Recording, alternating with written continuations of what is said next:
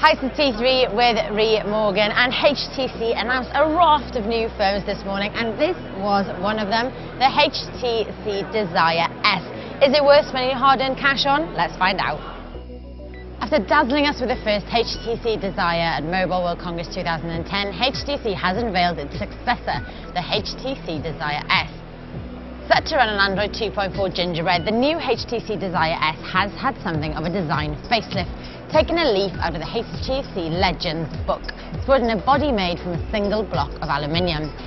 Packing Qualcomm's new 1 GHz Snapdragon processor under the hood and a front-facing VGA color fixed focus camera, many of the features found on the previous Desire are intact, including a 3.7-inch touchscreen, 5-megapixel camera, packing autofocus and LED flash, and there's also 720p HD video recording capabilities.